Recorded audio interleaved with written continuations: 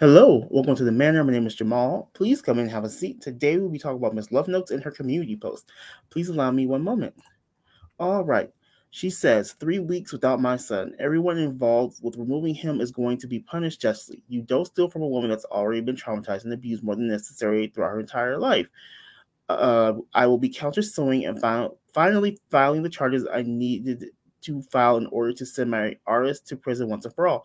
I called to try to ask what was happening with the filings towards my artist, and the detective lied and stated that they found me guilty. I'm most certainly not guilty. You stole my son because you wanted to play sick games with our lives.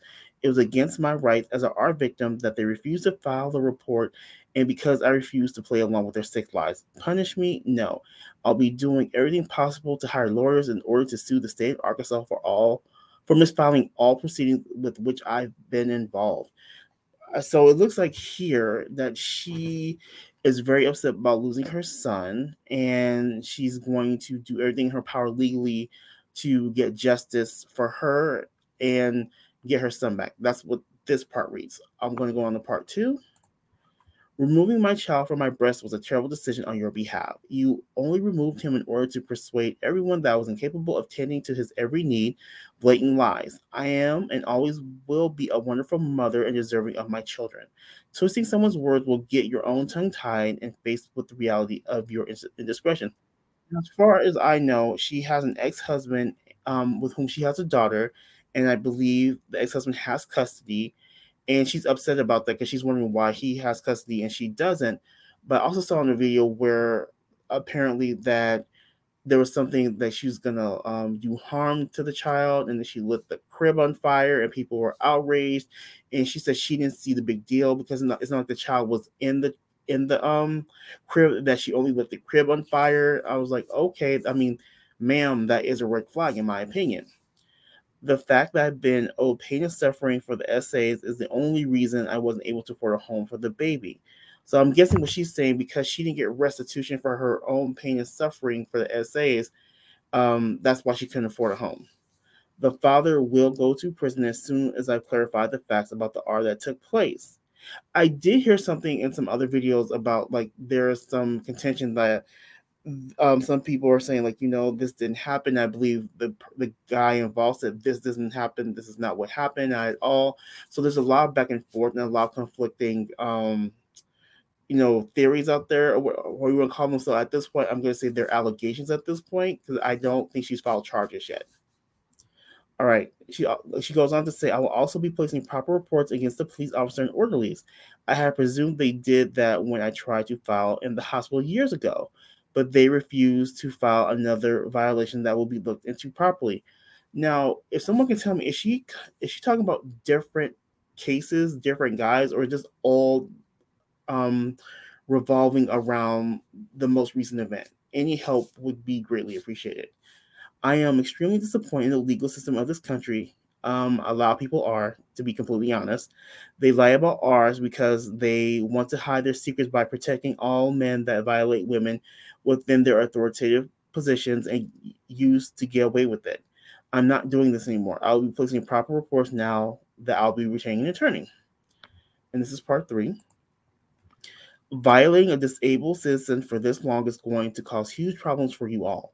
The fact that you removed my son over lies is going to haunt you, and you will all be punished. Prison for artists, and that's all they should receive. They will be looking into my allegations once I place efforts into suing the systems and federal government for allowing all the cruel and unusual punishment that I've had to live through while my artists walk freely to art and essay others. I guess I needed to actually file, but when I did, they abused me. This is a huge lawsuit, and we all know it's been leading to this because Arkansas refused to file the assault justly. I need my son back now. You're all going to pay for removing him from my site. Now, for me, the community post is talking about several different things. So the first thing that's talking about is, like, she wants her son back. I'm like, okay, I'm confused about that based on a comment I saw in her community post. Give me one moment. Let me pull that up for you.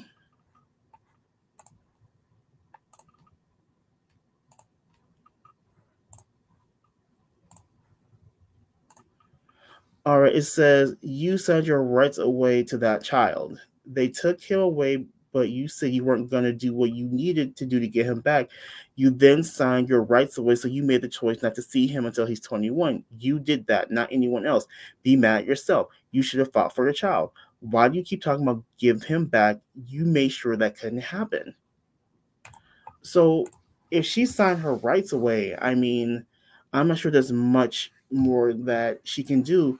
And I recall in one of her videos that I saw when I first started watching some of her videos is that she said she didn't even get to sign the birth certificate.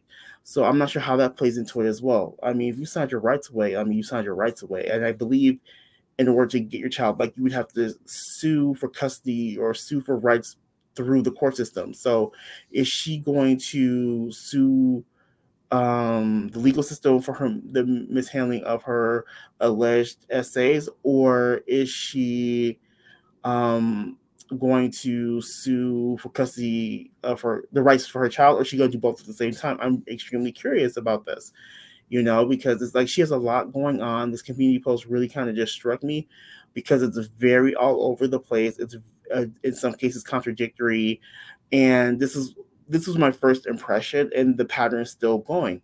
So I'd love to know from everyone, is she planning on doing the child thing first, doing the suing of Arkansas first, or is she going to try to do both at the same time?